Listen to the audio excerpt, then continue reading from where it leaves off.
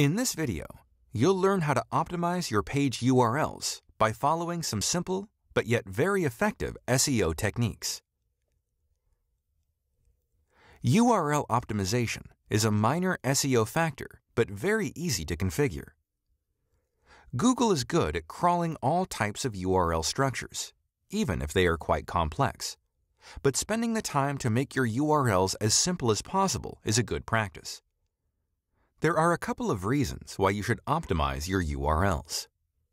First, they are shown in the search results above the page titles.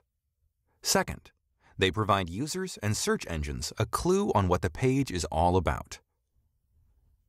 As stated by Google, if your URL contains relevant words, this provides users and search engines with more information about the page before visiting.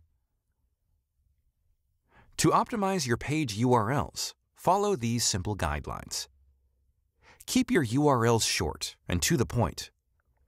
Do not include dates or other unnecessary information. Make URLs an exact match of the keywords you want the page to rank for. Let's review a couple of real examples to understand how to apply the above rules in practice. The title of a post is How to Become a Digital Marketing Consultant. By default, your CMS will create a URL that contains all words that make up the title separated by dashes. This is not bad, but it's too long to remember and contains words that are not really needed. A better version is to include only the targeted keywords in the URL.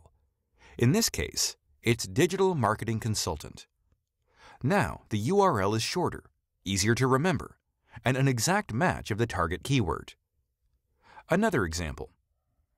The title of the post is, What is the H1 tag and why it is important for SEO? By default, your CMS will create this URL. But a better version is this. This tells both users and crawlers that the page is about the H1 tag. That's it. You don't have to spend more time on URL optimization than needed. Don't forget that if you decide to change any of your existing URLs, you need to set up the relevant 301 redirects in your CMS so that you don't lose your rankings by creating dead links. This is not good for your SEO, and it's bad for the user experience.